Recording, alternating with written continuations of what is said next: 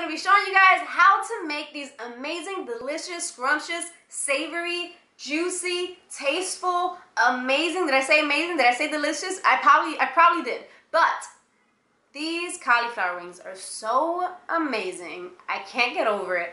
If you have missed wings in any way, shape, or form, these cauliflower wings are gonna be a huge hit. So let's go ahead and get to it. Alright guys, so for this recipe you're going to need 1 head of cauliflower. I've already cut mine up and thrown it into a bowl. You're also going to need 2 cups of flour. You can use any flour of your choice. Then I also used a couple different seasonings, and I'll have the exact amounts down below with the names and all the good stuff. Then you're also going to need about a cup and a fourth of water. And you're going to go ahead and mix all of your seasoning with your flour together. And the sazon that's thrown in there, which is a seasoning, it's a Spanish seasoning, that's going to make your mix turn like that nice orangey color once you start adding the water.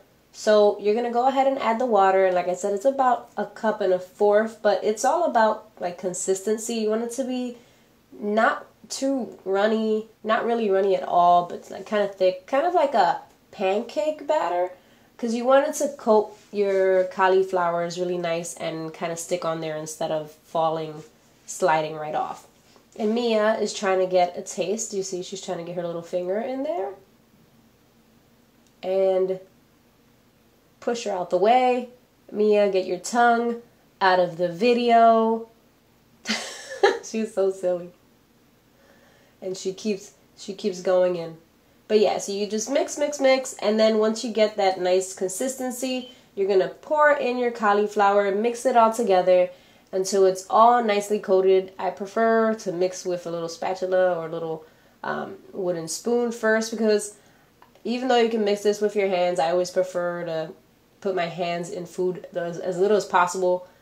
Not because I don't want to make the food dirty or my hands are dirty. It's just because I don't like feeling food on my hands when I'm cooking it for some reason. It just feels weird to me. But anyways, mix it up. Hey Mia. And then this is the part that some of you are going to be like, what? Yeah, I'm going to deep fry them. I don't deep fry things often, but you can always bake them. But that is what makes them taste so amazing. So if you're willing to deep fry, go ahead. And if not, you can always bake them and they'll still be delicious. I do occasionally bake them instead of fry them, and I don't do this often. Alright guys, so that is that. Let me know what you guys think down below, and don't forget to subscribe if you haven't already. Also give this video a big old thumbs up because I would highly appreciate it, and I will talk to you guys very soon. Bye!